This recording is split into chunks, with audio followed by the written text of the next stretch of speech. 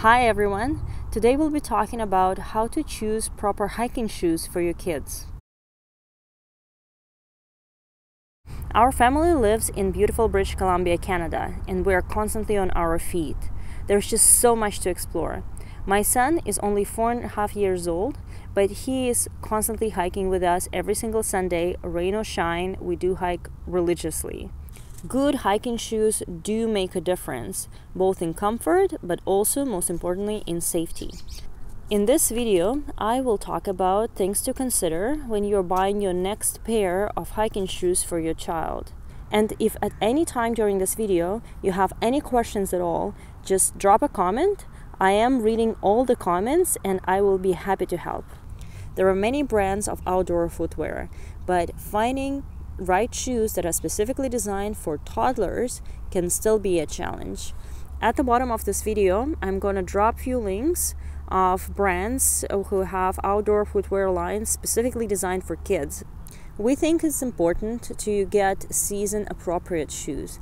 That means you're getting the heaviest shoes and waterproof shoes for winter season and demi-season. You would get lower cut for warmer weather, and you will have like a sandal type breathable ones for the hot summers. One of the first things you should be looking for in hiking shoes for kids, they should be lightweight. If you are a backpacker who likes to camp in the backcountry, you may be looking for sturdier shoes for yourself with ankle support, but this is not something that your toddler would need unless they are really carrying a heavy backpack, which I doubt they would be. So you should be looking for a lower cut, lightweight shoe. Here are the shoes that my son wore last season. These are Merrell's, and these are specifically designed for toddlers. Look for soles with good traction. Our 4-year-old loves to climb rocks and trees, as many active toddlers do, and I'm sure your kids are the same. So you don't want anything with little to no thread to prevent slips and falls. The next thing you should decide on is whether or not your child's shoes would have laces. I personally do not want laces anywhere near my son's feet. I would prefer shoes with bungee laces or togglers and a Velcro strap. It's quick and easy to put on. You don't have to be annoyed by untying and tying the shoes 10,000 times a day. But most importantly, from the safety view, I do not want my son's feet to be trapped in a tree or a rock just because his laces got untied and got stuck. For my son's shoes, bump toes is an absolute must. You see this rubber reinforcement right here? The kids tend to kick things and drag their feet, so this area right here wears quite rapidly. But apart from that, if a rock falls on my son's shoe, or if he kicks something really hard, I don't have to worry that I have to buy him new toes, right? So yes, bump toes should go on the list of things you should be looking for in kids' shoes. Now let's talk about waterproof. Every single pair of hiking shoes that I purchased from my son Cosmos are either waterproof or water resistant. If you have a toddler, I'm sure you know that those guys are magically drawn to water. I want to show you one of the best things about this shoe. Okay, I'm gonna take off the lace, and you see this area over here, right? It's completely attached to the shoe on both sides. So this shoe is waterproof.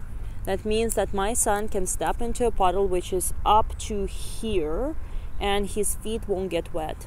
And if he gets water into this area, it won't get into the shoe as well. So one of the reasons I really love this shoe, especially for demi-season, if we're hiking a mountain, anywhere where there is snow, I can be confident that the snow doesn't get into his shoe. So yes, water is everywhere and waterproof is important. Here is the shoe that I bought for my son for this season. It is also Merrell. It also has a good traction sole. It also has a bump toe and a reinforced toe right here. The bungee cords, the Velcro. This one is not waterproof. It is water resistant, however, but should be good for warmer weather, I think. Okay, let's talk specifically about choosing hiking shoes for the summer.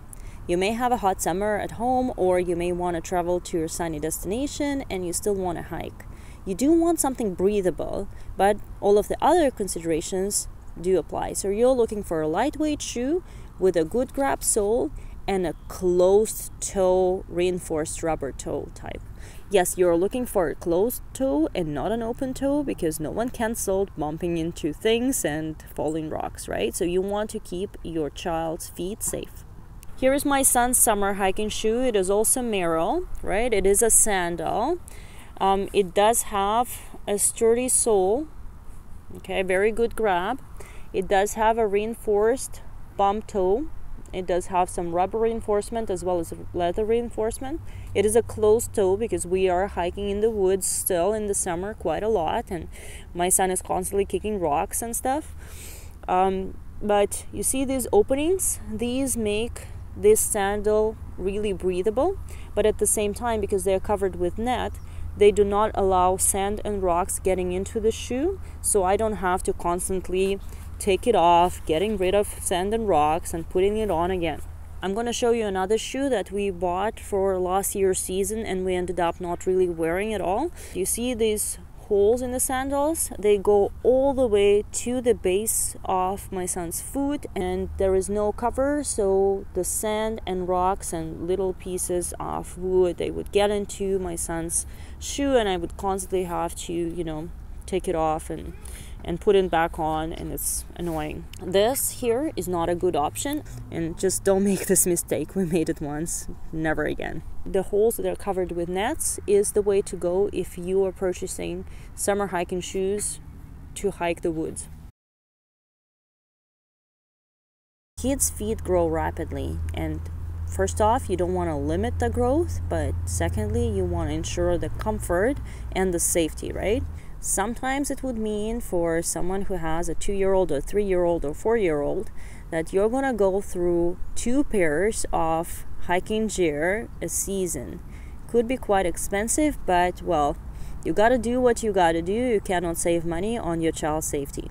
When I'm buying hiking shoes for my son Cosmos, I tend to get half a size bigger shoes for the summer and the warmer season, and 1 full size bigger shoes for the colder winter or demi-season. Yes, I know I'm buying 1 size bigger, but this allows him to grow into the shoes as the season progresses and provides enough space for socks. You didn't forget socks, did you? So those for the winter could be quite thick, and you make sure your child's foot has plenty of room. Speaking about socks, what kind of socks are you buying for your kids? Just whatever you get, make sure it's not polyester. The best hiking sock is something made of wool. Yes, it is good for both winter and summer, because in the winter it will make sure to keep your child's feet warm, and in the summer it will prevent it from sweating. I also prefer higher socks for my son, so his foot is protected from wind and also scratches by tree branches that he is stepping on. One of the stories I hear all the time from my friends is they're going to get hiking shoes for their kids. The kids would put them on and complain their shoes are uncomfortable, and the parents would be still keeping the shoes and saying, hey, you're going to break into the shoes, and the shoes are going to grow into you, and they're going to get comfortable the more you wear them. This is the biggest mistake, from my opinion, because with proper hiking shoes, there is no such thing as breaking in the shoe. A proper hiking shoe should feel right and comfortable the first time you wear it. If your kids are complaining that the shoes are uncomfortable, just wrap them up and ship them back and buy something else. Because if they're still uncomfortable that hike when your child wears them, your whole adventure is going to become a nightmare. Before purchasing a pair, or as soon as you got your hiking shoes in the mail if you ordered online, ask your child to try them on. Feel their toes, because the toes shouldn't be touching the end of the shoe, and ask them specifically if it does. If it does, you probably need a size bigger.